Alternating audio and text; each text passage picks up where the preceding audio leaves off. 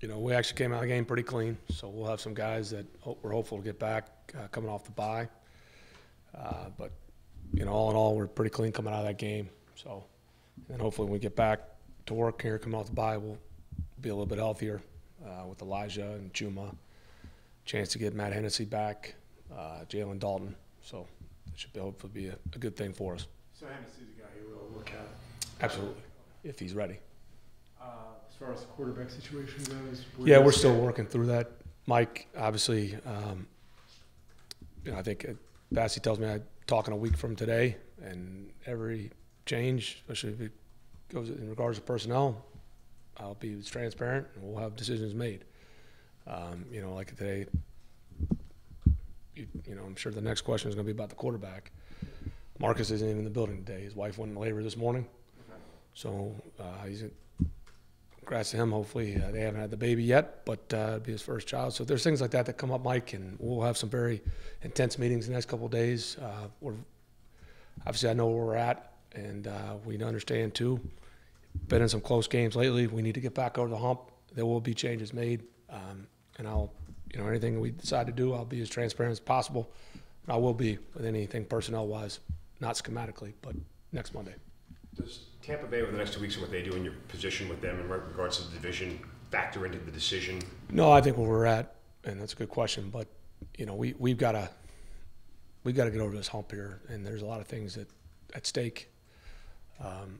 So that will not have an impact. It's what's going to be best for this team, short term and long term. When you're talking about decision making, right? Like mm-hmm. And you have tough conversations and hard conversations.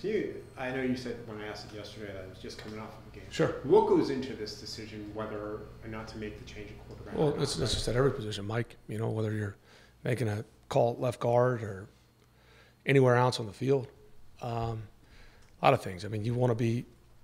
What you don't want is have a knee-jerk reaction, which I don't think after 13 games that you are. I think, and what we try to do every Monday is be objective and tell the truth in the meetings. And there's a way to do that without, taking shots at anybody's dignity or whatever. We'll never do that. It's called coaching, and being objective and correcting things and starting with myself. I mean, you got to hold yourself accountable first. So that's it. Where you're not trying to, because you're upset the way the game went, just making a knee-jerk reaction. We're at a point in the season where we've got a lot of things to look through, and we keep up with week after week. And so, like I said, we're in a unique spot. You have a quarter of the season left, and we have a late bye. It's the latest bye I've been a part of. How much does that maybe play into? I know, I guess it was the last time we went round and round with quarterback questions, you had said that at this time, the way it is now, the bye doesn't necessarily matter, but there's a lot of ways to look at it. I mean, hell, if you got to do it, I mean, whether, it's any position, I mean, anybody that's up on game is a play away, so you got to be able to adapt. It's not like you say you have to have, if you're going to change, you're starting whatever, tackle, guard, or center, you need, a week or two. That's not reality, but if you're coming off that short stint we had with the Chargers and Carolina, and there's a lot of things that went wrong, you don't want to look like you're just blaming one person. Again, if you think it's the best thing for you at that moment, yeah, we're going to do that. That's what you're paid to do. But our circumstances are very different today than they were a couple weeks ago for different reasons, not just football, but just the reality of our situation. I know I'm harping on quarterback here, but what has Marcus done in your eyes to potentially, like you said, you're having tough conversations. What has he done potentially to keep the job?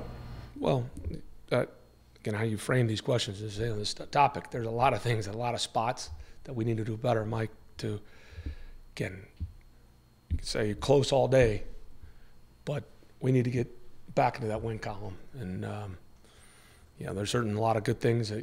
There are some things that are trending in the right direction that give you a chance every week, but there's certain things we need to enhance, and we will. Well, flip on the other side of the quarterback ledger. Just some numbers here. For the second straight week, you rushed for over 150 yards against a top rush defense. Yeah. You had 7 drives yesterday, not including the very last one when it was, near next to impossible to score.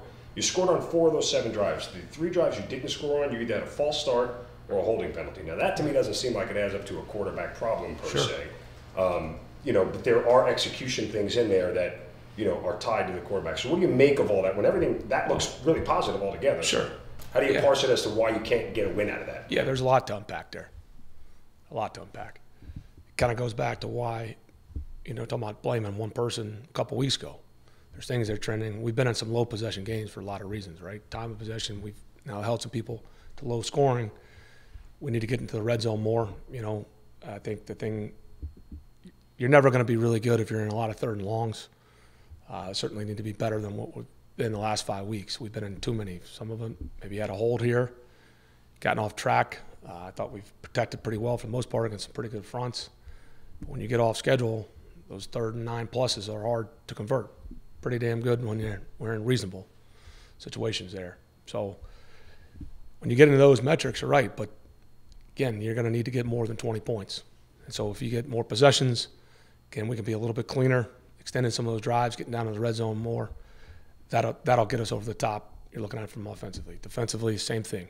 Being able to get off the field in a more timely manner. We're doing a decent job in the red zone, forcing people to kick field goals, but we need more possessions. We need to play cleaner in all 3 phases. You're surprised about the penalties? A little bit sloppier than normal? We had 6. The ones that drive you nuts at the pre-snap. We haven't had that all year. So we had the one delay a game. We had the 2 procedure penalties. Right, then you had the hold on Felipe, the hold on Hesse, and then I'm missing one, the horse collar. Yeah. So we've been pretty damn good with the penalties. The ones that you can control, the pre-snap ones, those are the ones that frustrate you more than anything. The other ones, penalties of aggression, we got to look at it. What happened? What can we do technique-wise to coach off this? How can we be cleaner there? For sure. All right, we're not teaching anybody to horse collar. One with Hesse, the ball gets bounced, guy's outside. There's a timing thing where you're going to have to let go, clearly. So those are things, again, 6 of them in a low possession game. The ones that happen on offense, yeah, they hurt us. I know we talked about that offense, but defensively, are there things that can absolutely that can be changed in the short term versus it being more of a global thing? I love the global term. Any more corporate jargon you can work in there? Intentional. You can make things intentional. No, it's not that. I mean, they're just people like to throw that jargon out there. I love the global reference, but in all seriousness, there's a lot of little things. I mean, obviously we have adapted. When we gave up, some explosives kind of in the middle part of the season, there's a give and take. There's some things I think we can do a little bit cleaner situationally as well. You're getting into these games. I said we're living in these high pressure, which is good, but we got to get back over the hump there, and there's some schematic things that we'll look to tweak, Mike, that I won't really go into detail, and maybe a couple personnel things too. Yeah. How much of that goes to specifically maybe pass rush, because that's an area that the last 2 seasons has been pretty. We've been some games have been okay, and there's been other ones that been pretty pedestrian, and for some of it, it'll never change. You got to be in sync. So you got to get whether you're setting up games or pressures, you may need to get them to hold it an extra half a second, which will cause an effect. And other ones, you got to win some one-on-ones, and we got to find ways and keep adapting. We got to be creative, and that's what we have to do. But there is a give. It is coordinated. So if a guy's off here and giving too much cushion, the ball's coming out quicker than you anticipate. So those are the little things, and that's the art of coaching that we got to continue to work on. Maybe this is just such small sample sizes, I don't know, but the way you all played against Justin Fields when you really didn't pressure at all, you got more pressure. No, you didn't blitz at all. You seemed like you got a lot more pressure. Was that just a factor maybe facing a guy like Justin Fields, or is there something that can get drawn from that? Well, I think every game's unique. What you need to try to stop, right? What does a team do well? What are you trying to neutralize? What are you trying to attack? What are you really trying to hide yourself, right? That's the art of it, trying to neutralize their strengths, maybe protect some of what you feel are some mismatches or weaknesses, where you would exploit. So every week's a different challenge in that regard. There's certain things that carry over that I think we have in certain spots. Certainly I've been pleased with the offensive line and the intent, some of the things that we've done there so that can maybe carry over week to week, even though we're attacking a different scheme, but the confidence in the production week over week. When you're playing different offenses, different quarterbacks, different schemes, there's a lot that goes into it. But certainly there's things that we need to improve, and that's what we'll work to do. You always focus on you guys and what you can control. I don't know. I mean, do you spend time, as far as where you are in the standings, talking to guys? Are playoffs still in your mind frame right now, or is it just still week to week with everything? It's a hard balance because you're obviously aware of it. We don't live on. If you can say, unless you literally don't have a phone, whether you want to look at it or not, if you even forget what alerts you pop up, you're like, damn. So yeah, you're aware of it. We're aware of it. Everything that goes into it, like the schedule Mike brought up walking in here about whether we're going to play on Saturday or Sunday, and obviously we would adapt.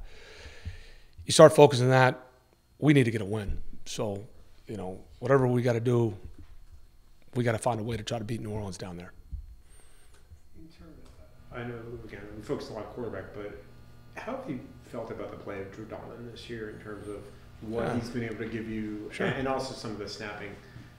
Right. Obviously, those are obvious to anybody watching, but I think Drew's done a pretty damn good job for a guy that's going through his first year at center. I think he's got good command. He's got some strength. Sometimes with the way we play, when you're running certain schemes, everybody's got it. Depending on the play call and whatever, somebody's going to have a harder job than others. But I think overall, Drew's done a pretty good job with command for a young player in there that we feel pretty confident in Drew. This is me not having ever really been a snapper ever. Yeah. Is there something when you're at pistol versus shotgun that can be different? That's the same snap. Okay. I think what happens sometimes too, it may be, again, speaking, my own experience sometimes, certain things, certain directions where maybe it's a certain assignment or matchup. Sometimes guys can get anxious because you got a pretty damn good guy. It depends on what they're doing over here. Well, you may not get help initially, and I've got Derek Brown one-on-one. I mean, that can be a challenge. But your job as a pro is to make the hard look easy. That's why you're a pro. Otherwise everybody would be out there. So those things we continue to work on. Obviously, again, the things you need to clean up that are pretty obvious. There's some other little things that maybe behind the scenes, if may not be his fault. Maybe we should have, because of the pressure. Maybe if you fly out of there, it puts a little more strain on him. So it's got to be coordinated. But we're pleased with his progress. But we'll continue to work that. And just in terms of Desmond, from week one until really the last time that anyone's seen him throw a ball publicly to now, where has that growth been for him that we haven't maybe been able to see? Yeah, I mean, you haven't seen it because he hasn't been out there. Right, yeah, exactly. But, that's why I'm asking the question. Yeah, no, I don't mind the question at all. But it's kind of obviously, there's things that we've tried to do with all of our young players, things that we do behind the scenes that we add into practices.